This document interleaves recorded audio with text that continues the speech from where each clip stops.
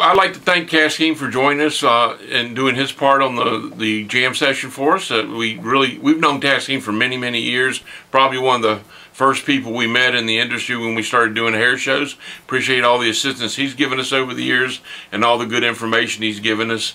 Again, I want to encourage everybody, the educators that aren't making any money off this, they're doing this out of the goodness of their hearts. So go to their websites, check them out. If there's something there you can buy, by all means, take care of them and give them a little loving. We all need that right now. Hello friends, how are you? My name is Taskeen Ellahi and I own Nina Inc. I'm located in Newark, Delaware. I've been in business for over 25 years. The main product of my business is hair cutting scissors, accessories, combs, clips, scissor cases, and of course scissor parts which you folks use all the time. And I have a website, www.ninainc.com. If you want to see furthermore about my product line, please visit us. We have a Facebook, we have Instagram also. You can visit us on over there. And if you need to know a little bit more about business, you can call me on my cell, text me. My number is 302-494-0027, and I will answer any of your questions regarding whether it's a scissors, it is other scissor parts, or if you have some personal issues, I can still talk to you. So basically, that's me. So I hope we are talking through video chatting in a very unprecedented time. We have been going through some really different time of our life. The things has changed a lot in the last 10 weeks. And that 10 weeks is completely changed the life. I see the new meaning of life, new way of normal. There's a lot of new normals we are going through. And it has affected us emotionally and financially. And everybody's locked down at home, trying to find what to do, trying to find the new skills.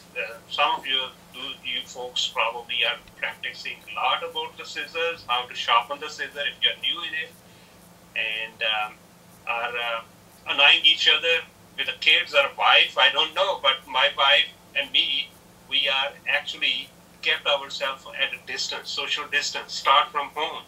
So she stay downstairs during the daytime, and I come to work. I mean, there is no work, very little, but I spend few hours over here. When I go home, I have upstairs my room, study room where I spend, and we meet each other at dinner, and we talk about the days. So we try to keep our distance so we don't annoy we don't want to get to the point where she don't want to see me, and I don't want to see her. So we are still going through that phase. My two daughters, they are both grown up.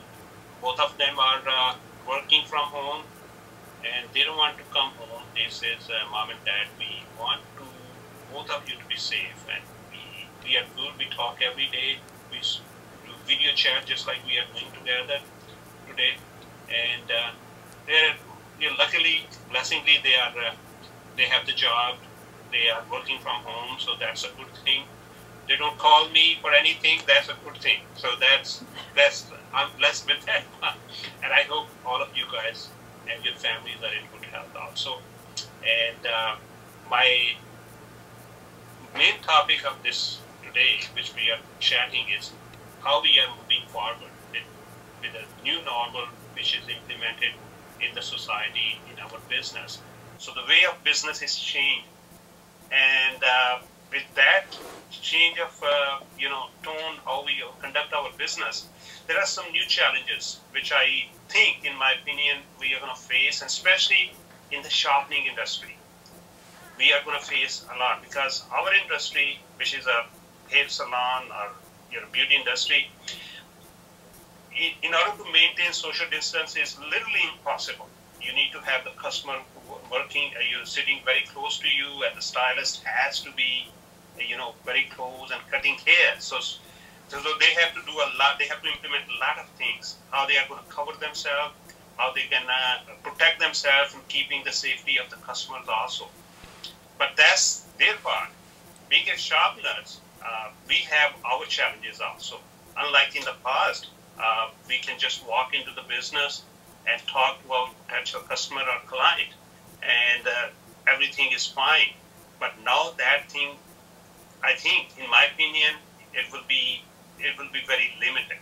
Only the customers, if you have a built-up customers who you know it, and he's been working with you, they will allow you for a short period of time, and they will hand over the product to service or whatever.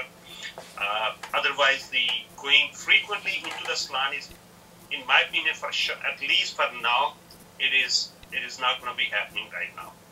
So they will be very reluctant, especially if you have a stylist who's working over there. The manager or the owner of the salon is not going to know you because of the guidelines. That's number one issue which they have to face it. Number two, they have to face is that we, in the past, they allow you to service the tools. They will provide the back room where you can go and set up your machine and you can do the work, and you are done with that one. If you don't have the mobile station in your van, then you can use the back room. That is the thing of the past. I don't think so that any shop will allow you to use their facility because of the contamination. So that's another issue that we're going to have to face in the coming days. Then, if you are making a lot of cold calls, like you just go, you never been to any salon, that's the thing of the past. I don't think so. If they don't know you and they have no idea who you are, what you do, they are not going to allow you, at least for us, sometime until we have come to some kind of vaccination and we come to a normal life as 10 weeks before. Then, fourth point, which I think a lot of sharpeners are going to face it, that when the stylists are going to give you the tools, you have to handle very carefully because you don't know. Given the aspect of this virus and the infection, you have to make sure that the tools you are getting they're clean and you are not sure about, so you have to handle it very carefully. You have to wear the gloves. You have to make sure you carefully clean it with alcohol or sanitizer, wipe it, and then you have to do the service, and then similarly you want to wipe it and pack it. That means you have an extra cost in getting the material to sanitize and extra times. Extra time means you are losing money. So if your service charges is, for example, is a $25, now you're spending like a extra 10-15 minutes on doing that. So that means it eats up your profit. So that's another concern. So this is a difficult time, and this is difficult challenges which we have to face. But the sooner we adopt our new normal life in this phase, the better it is for us. So the question is how you can be profitable during this very uncertain times. So number two, how you can communicate with your customers during this time. You may not be able to go frequently into the salons, and you don't have the only way you can contact them by phone or text message or some other means of, if they know you, they will call you. And other thing is that how you, with all those things, how you can be afloat, make a profit, keep your business, keep going on. These are the issues we are going to face in coming days. And finally, the question is, are you ready for these challenges? Are you flexible to these new rules and new adaptation of life in our business?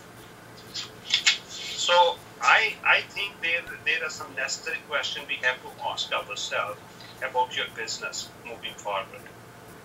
How are you going to want to be profitable? How can you improve your business? What way you can adopt? What new method you can adopt to really get more business? So these are some issues which everybody is going to face. So my recommendation, or I have some points I noted over here. I think that will help our sharpeners a lot. One thing is adding a new product line in addition to the sharpening service. Reaching to your customers by digitally, just like social media, a text message. Improving, having your website. If you don't have a website, make a new website, or improve your website. Provide the stylist to go on the website, and they can, request for a sharpening or other services. Providing a mail-in service. Raising the service charge, which is important. A lot of sharpeners, they're very reluctant to raise their prices. So that raising your service charge, they communicate, is a part of the, safety, because you want to make sure that when you sharpen it, you sanitize the scissor, put it in the pouch, and give it to them in a proper fashion. That will add to the cost of your service. So, and keeping yourself with the inventory. That means you have an extra product in addition to sharpening is another thing you need to consider in increasing your profit. And I know it is very difficult to go through this difficult process. The phase, what we are not used to it. But I think we, being as a teamwork, I being a supplier, I myself sharpen the scissors, but I don't go to the shops. Luckily, I don't go to the shop. I do mostly mail-in. But as a supplier of these products, I'm sure I can help you guys in any way or shape. And if you have any question, you need my more detail that how I adapt myself, I'm here to answer all the questions. And I hope all of us will go through this together, and we will prevail through this very difficult period. And but we just need to standardize ourselves to the new normal. Thank you very much. Any question, I will be available. Please let me know, and I will be more than happy to help you guys. Thank you. And I have a couple of questions for you. You Sure. take off there. One, I mean, some other sharpeners don't have a van, and I know Jay's been very busy and still going in the salons. So if the sharpener has no choice but to go in the salons and sharpen, what advice or suggestions do you have for them to protect themselves and the hairstylists if they're inside the salon, either picking up shears or sharpening? Well, first of all, if they are one of those lucky people, which salon will actually allow them to use their back room. And they have been, yeah. If they are, I think first of all, they have to make sure that they have a proper gear for a safety as far as themselves. They have to make sure that they use gloves. I heard a lot of sharpeners. I talked to a lot of sharpeners, and they told that they never use gloves. Yeah. Because they can't sharpen them with that one. I think they have to get used with that one. Yeah, I know some that do and some that don't. Yeah. You have to wear a mask. Better wear some robe if you have that one, which cover your body, your clothes over there. And you need to have all the basic things: sanitizer, alcohol wipes, all those things. And just when you use this facility, make sure you clean it, sanitize it before you leave it. Whether it's a floor or a table, you want to make sure that it's clean. You don't want to leave an impression, but they want to kick you next time you go over there. Yeah. You know the things they do. But it's a highly, I think, in my opinion, the shops owner will be very careful about letting you using the back room now, because for their own safety, they have to sanitize for a contamination. Yeah. If you leave it over there, so it's a big question mark whether they will actually allow you.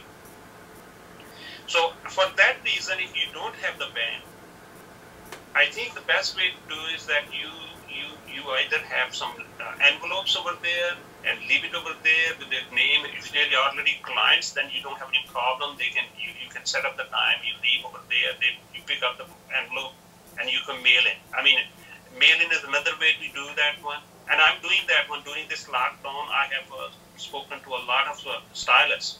I email them, I use social media, I use emails, I text message, and I give them some kind of incentive that if they send all their scissors on time, we can able to give them a good deal as far as flat price. I mean, if you have 5 or more scissors, we give them a flat price to, so I get a lot of, in mail. Yeah. We'll send that one. And I do have a good, I was going to say, I do have a good YouTube video if they want to look for it about how to set up and do the shipping and all of that for a mail order sharpening. Exactly. And then I think now is the time for all these sharpeners that they have to really digitize themselves. You mean Yeah. they need to have a website, they need to have a Instagram, they need to have a Facebook. This is the time now they can actually really go to a next step in contact their customers. Because, Bonnie, I don't think so. Even your very best client, if they are working in the salon where some state has a guideline that only 2 operators can work on the floor, with 2 people working on that one. So that means, and most of in our state, they have locked the door. Even the salons are open, the doors are locked. You have to lock the door. Yeah. You have to say that I have an appointment, I'm here for my haircut or anything like that. So I don't think so. They will open the door for a sharpener, especially if they have a customer on the chair. So yeah, it's a new normal, huh? It's a new normal. And that's a new normal. I mean, unfortunately, we are in a situation where at least for now we don't know how long it will take, 5, 6 months, a year, we don't know. But we have to adapt. We cannot wait for 6 months. Okay, after 6 months things will be okay. We have to adapt the new way of life, and I think that's in every business. Even the big stores in the mall which is opening, they are delivering curbside. You cannot go into the store yet. So that's the way the life is. Especially for us as a sharpener, it's a tough call. And I must say that for anybody who has just learned sharpening and going into the business, this is not the right time. I don't want to discourage it. Don't take me as negative, but I'm giving a reality. That's the fact of life. Well, just by the sharpeners that are dropping in, and as you know, when we talked earlier, I had a sharpener came by. Here in Georgia, they are busy. The sharpeners are busy, and they're ordering a lot of parts and shears and that kind of thing. So I think it depends. You're in the north, up in the tough area of up there. Anything that's near New York City is going to be a little bit tougher than other parts of the country. You're right that it will depend on the area in the state. Yes. Also, like Georgia, as far as I'm in Delaware, New Jersey, Pennsylvania, which is still in the state of lockdown. Yeah. I mean, our state has still the cases rises every day. So I think we see some relaxation since last Friday, but I haven't seen that it's not even close to, I would say maybe 20% relaxation. And still, in some places, some salons are not opening up. I have a salon down the street from me. It's a huge salon. They have about 20 chairs on the floor. They still are not open. Even the state has allowed that one. The reason is it is not worth for them to open. Yeah. Because the restriction is you can only have a 2 operator. So if you have a 20 operators over there, whom you allow to go and work, and who you left alone, you have to do some kind of lottery. Your name come out and okay, you can work today and you can go home. So for them, it's a tough choice. And another thing which this is my just guess. Big salons. I mean, if the things don't change, I hope, and I'm very optimistic moving forward. We will have some kind of vaccination and some guidelines, and CDC will come. We will, conquer this virus. But if this thing don't change in the next, 6 months, a year, big salons with the 20 people operators over there will be pretty much the things of the past because it's not profitable. You don't have all those 20 people really working and everybody chair is full, and this is how they make money. Yeah. If that will not, they won't able to pay rent for this big place over there. I spoke to actually last week. Interestingly, I did not have my hair cut for 8 or 10 weeks. So that was something I really wanted to have my hair cut. My wife wanted to cut my hair. I says, forget it. you are not touching my hair. Did you take any picture of yourself with the long hair? I think my wife took some pictures. Send it to me. Send it to me. If I remember, I will share that one. So what happened that I called my local guy Charlie, and he'll go into the salon. He, his good friend, and he go to visit different. He sells supplies, all kind of supplies. So I said, Charlie, find me some stylists. I really want to have that one. So for a few weeks, he could not find. Nobody wanted to come over. Then finally, one girl said, "Guess what? I'm gonna come. Okay. I'm gonna cut." So she came last week, and she cut my hair. She did a really good job. If you can see my hair over there, oh, handsome. She did a pretty good job. And so after she cut my hair, she came into my office and we did have a little chat. And she said that I work in a suite. You know the different suites. The salon suites, yeah, we have a lot of them. Over there. And she says, for me, I have I don't have any issue because I have the clientels. My book is, when I start working, I have appointments. I have a customer who's good. My book is full. So I'm okay because it's very private. I can close the door, I can sanitize, I can work on it without any pressure, and I'm okay with that one. But she was saying that she has a friend who actually worked with one big salon. And she said she's not, still don't know when she's going to cut it. So that is going to be some big issues, especially in our industry, where we have a very close contact with the customers. And I don't think so, even moving forward in few months when the things will be a little bit easier, if you have a customer sitting on the chair and you have a sharpener coming, the customer is not going to be feel comfortable. Yeah. Having a third person standing next to talking about sharpening the scissor, I don't think so that is going to be a good thing for the business. So that is few challenges which we have to face. I mean, unfortunately, we have to adapt. How Bonnie, how you are over there in your business? Well, when it comes to, now sharpening is one thing. What about the business in your scissor business? I was talking to a couple of other companies over there. How it affect you? Well, the biggest effect we had was, of course, we had the 2 hair shows that we had already paid for the booths, bought the product for it, and we're not getting a refund for those shows.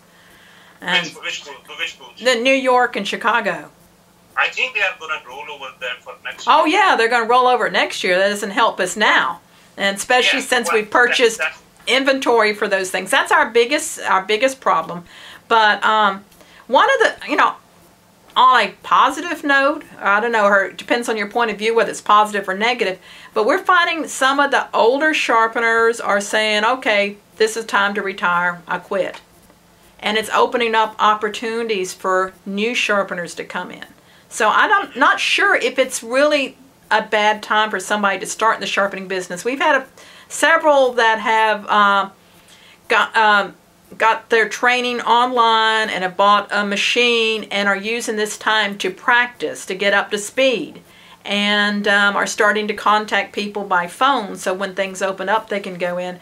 Because I'm getting calls from hairstylists from around the country that they say, well, my sharpener retired, I can't get a hold of my sharpener, I need to send them to you.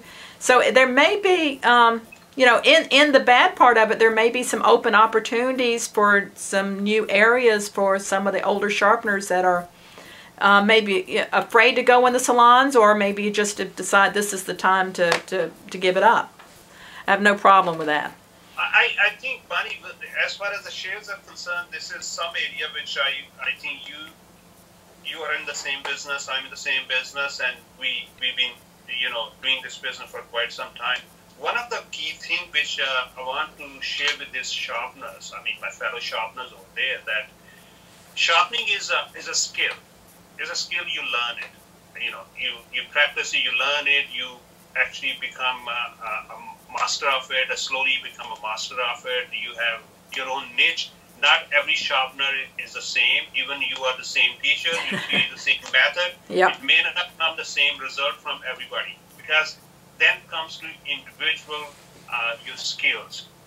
your intelligence, your niche. As you are sharpening the scissor, you find certain niche which no teacher will teach you. Only you will find it. Yes. You're doing that one.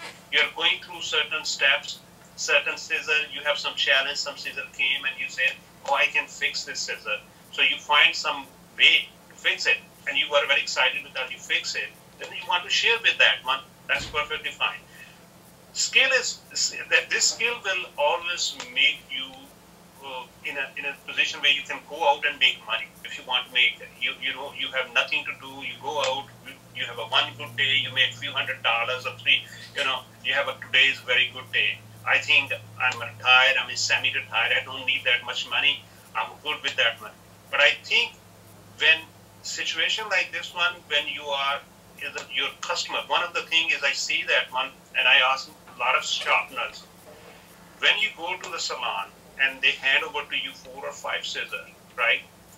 You take those scissors and sharpen and give them a service. Did you ever ask those your clients who trust you, give their scissor, where did they buy that scissor? Did they buy it at the show? Or some other salesman came into the salon and sold them? And if they bought it at the show, that's a different thing. But if somebody came and sold it, then you are losing that part of business. Yeah. That means that's opportunity which you have. If she trusts you, she will listen to your recommendation. It's just like my car mechanic. If I want to buy a car, I will ask my mechanic, hey, I'm going to buy this car. I'm going to spend this kind of money. What do you think? What your recommendation is? If this car is I will have a little feedback because I have a trust on them that he is good. He knows about mechanics of the car, everything, and down the road, I'm going to keep this car for 5 years. Same like Shears. If you are the service guy, the stylist has to ask you, hey, I need to buy a scissor. What do you think? Now, if you have good, you have good selection, good inventory and selection of scissors to offer, not because what you want. You don't want to be a delivery boy. You want to be a salesman also. You want to present this is what I have and this is my recommendation, and depending what you want to buy it. How you cut hair. You need to know the profile of that stylist, that how she cut hair.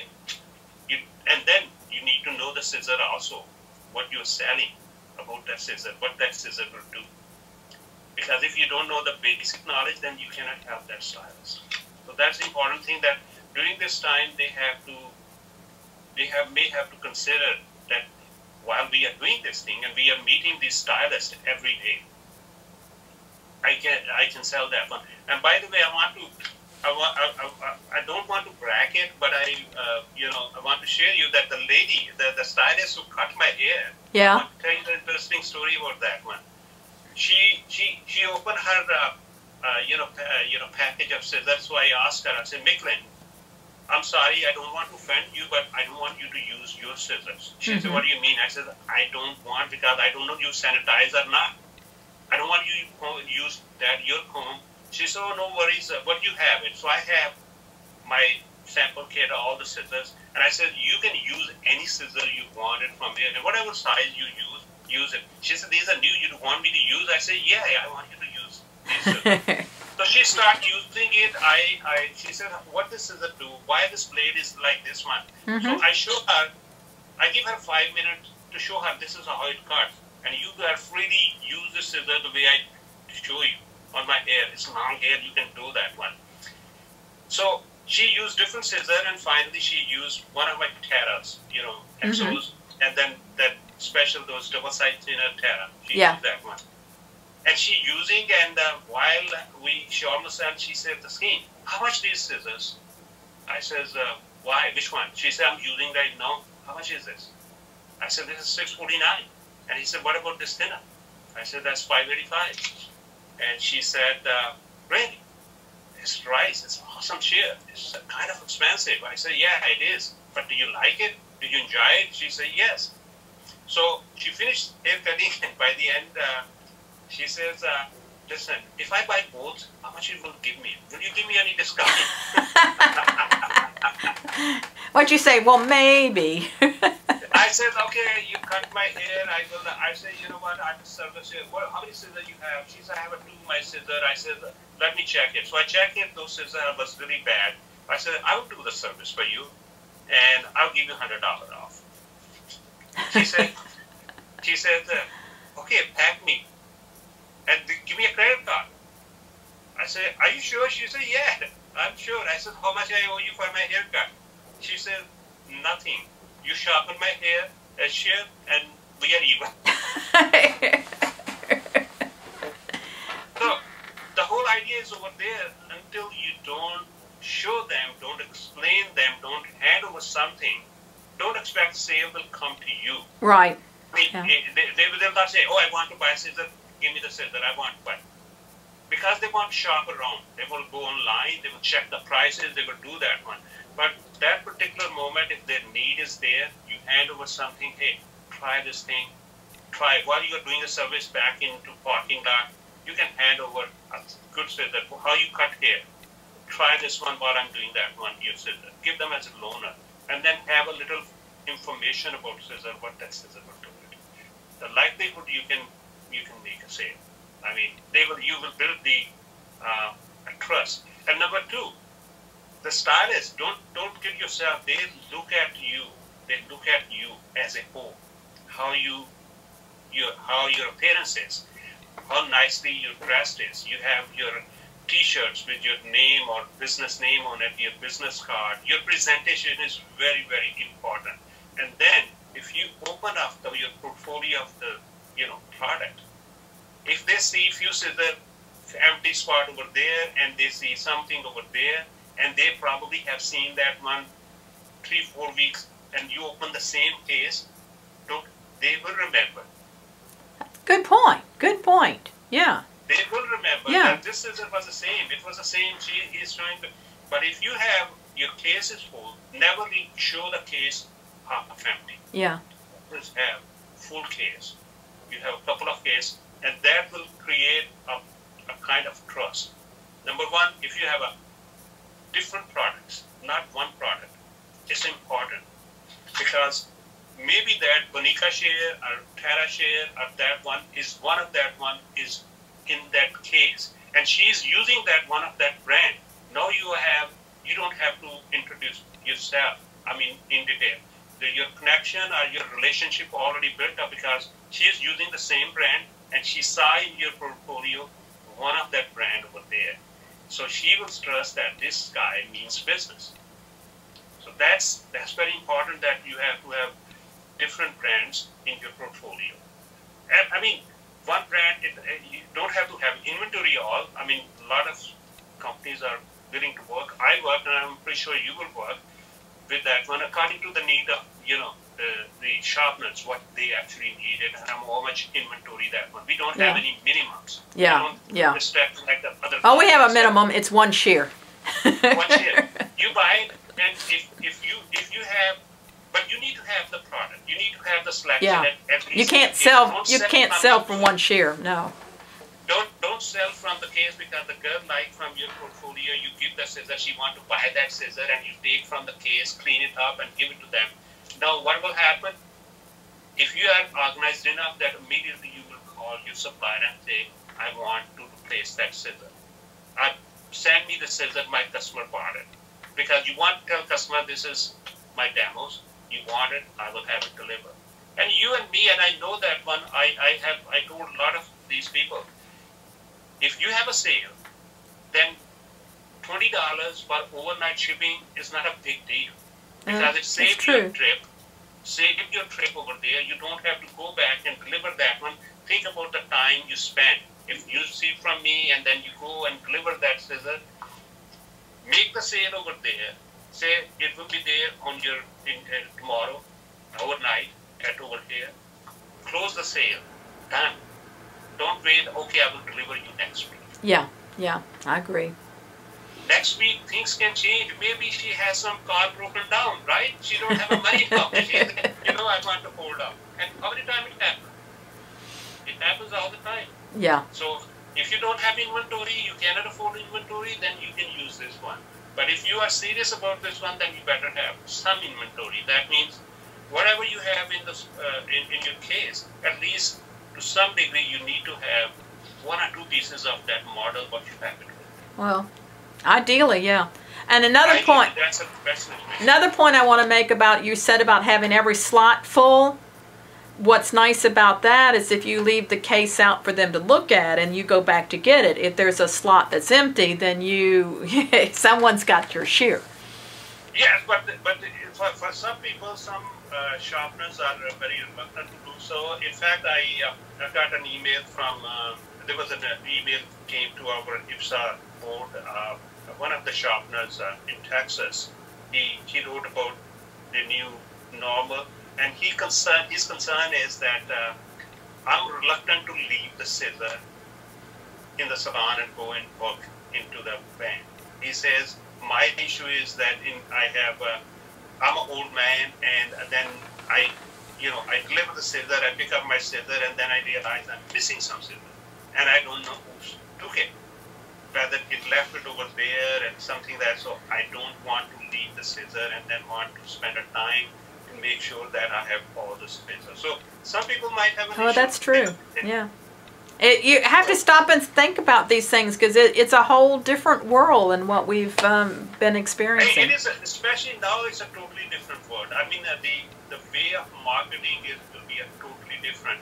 One of the other thing, Bonnie, which during this time these people can do it, is that because of the need, because of the requirement, I'm getting a lot of calls. I mean, huge calls. People want disposable capes.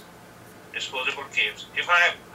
literally, I got called every day salon. Do you have a source for them? I know someone has them.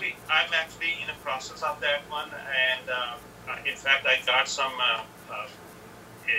quotes and some pictures also from overseas. So I'm working on it because right now, disposable capes are hard to get. Even some of the stores, some companies who sell over here, they have raised the prices. In fact, I can give you an example that last month I was talking to a company who used to sell disposable capes. It's a 15-pack. Yeah. And they were 15-pack, and it was like a $15 wholesale price. Okay. I replaced the order with them, and guess what? Now they came back and said that it's going to be $19 and there will be a 30. Yeah, we were trying to get face masks. Now I do have face masks should come in this week that are made in Pakistan, and they're the cloth ones with the lycra, the stretchy fabric that we can put logos on them. Yes, And so we're getting some. We'll have several salons that have ordered it with their logo. We're going to have some that are just kind of generic scissors and whatnot. So we'll have those pretty soon on our website. But that's something, if someone wants to order 100 of them, we can with their logos on them, we can do that. And so yeah, that's one way to do that one. But I have the source of masks. In fact, my masks will be here. I have ordered 4,000 masks, so I will be here in Monday. Okay, the disposable ones, huh? So another thing is, one way I want to share an idea that this is good, that they need to have this, they have to source for these things because these salons need it. Yeah. These are the things they need it. Masks, gloves, capes, aprons, all those things, they need it. Right now, this is in high demand. Sanitizer and all those things, they need it. So I think that is another possibility that they add into their product line. If they have a source, if they need help, call me. I may help them on that one over there, especially for the mask and the capes. In a few days I will know exactly. Yeah. How much Jeremiah, who's part of our Sharpeners Jam group, he's not a sharpener, but some of you have met him because he's presented a lot of the Sharpeners Jam. His place has some right now of the disposable ones, so I'll mention that. But yeah, I think there's an opportunity. We don't want to gouge people on them. Yeah. No, Coach. I had incidentally during this pandemic, I had a few masks, extra masks. One of my suppliers actually was so kind enough from China. One of my suppliers, I get some, product line from them also. they were so nice. They text me and they said, "How's everything going?" And they know that what's going on. So they send me free of charge as complimentary 200 masks. Oh wow. Well, you're better than me. We were sent 100, so you must be a better customer. But they sent me 200 and then I ordered some, and then they couldn't ship them out. The communist government stopped them from shipping it after I'd sent the money and everything. So that's another issue that we have. But if you need a mask, let me know, Bonnie. I have it. I can. Okay. Everybody. And one another thing I want to share that during this time, which is in order to attract the business, in order to solicit yourself, I think you can also offer that every time you sharpen the scissor, somebody gave you the scissor, give one up. If you have a good supply of masks, free mask to them. I like that. Every sharpening, 2 free masks. Yeah. Give it to them. I think that's another way to attract it. If Yeah. you have cutting capes, good source of you can get cutting capes, not disposable but reusable. You can get anywhere between $5 to $10 on the wholesale. So think about if somebody gives you 5 scissors, you just say that I'm going to give you 6 masks and 1 cape if you give me 6 scissors. Sure. This is one way to really get the business. So as a safety package, give to the safety package. Hey, you have to use this one. So that means you are care about them. So that's few things we can share that one. But I wish everybody moving forward, and I hope everybody is in good health. They should be a very extra precautionary. They have to be careful about themselves also. Yeah. No matter what, protect yourself and others. Wear mask. I mean, even some people say I don't want to wear mask. Hey, no matter what, just wear mask. Protect yourself. When things will be okay. We know everybody look handsome. Everybody look pretty. Don't worry about that part. But be careful because it's important right now. And I hope we go through this thing all together and we come out strong. Yes. That's how I can say that one. And yes. And God willing, we will go through this one. We just have to be patient. I mean, we are a little bit impatient right now. And I can understand the human psychology, how it works. Staying at home with no work or anything like that, it's human. And then people don't care about that one. He said, I don't care about virus. I don't care about anything. Get out. I understand that psychology, but it's the same thing that we have to follow some rules. We have to follow some guidelines, what the expert says. Listen to the scientists or the doctors who dealing this thing. I would say that one. Rest of the thing is fine. Use extra precaution, but listen to what they are, what the details are, what are the figures are, what the chart says, and based upon that one, make intelligent, decision what is good for you. Yeah. And we hope everybody is in safe and good health, and moving forward, hopefully next year we will meet again in person. And as far as Bonnie, I'm going to ask you your opinion. What do you think moving forward? For the business, for the shows, do you think that there will be any show this year? Personally, I think it's going to be at least 2 years before we have shows. And that's what I think. And I think we may have shows, but there'll still be people afraid to come. I remember you and I both have been around the block. Remember after 9/11, it took forever for them to catch back up? Right. It took few years, at least a couple of years before things. And I'm not sure that, it may be the Bronner Brothers show in February is the last show we'll do. Who knows? I don't know. I'm mentally preparing myself for no more hair shows. But that gives a bigger opportunity for the sharpeners, because if people aren't there at the hair shows buying shears and getting sharpening, that's more opportunity for them. But we'll miss them. And because the Orlando show, that was our favorite one that was coming up, and Bronner Brothers, August, where those are gone. Are they still continue, or they have changed the dates? Oh, they've changed the dates, but it's not going to happen. You know that. I mean, think about it. I don't think there's not going to be any until not just until we get the vaccine. People will have to be taking the vaccine, and I'm saying it'll probably be another 4 or 5 months after the vaccine. I mean, I don't want to be negative about it, but that's what I think is going to happen. So I'm not even optimistic about next year's Chicago and New York shows.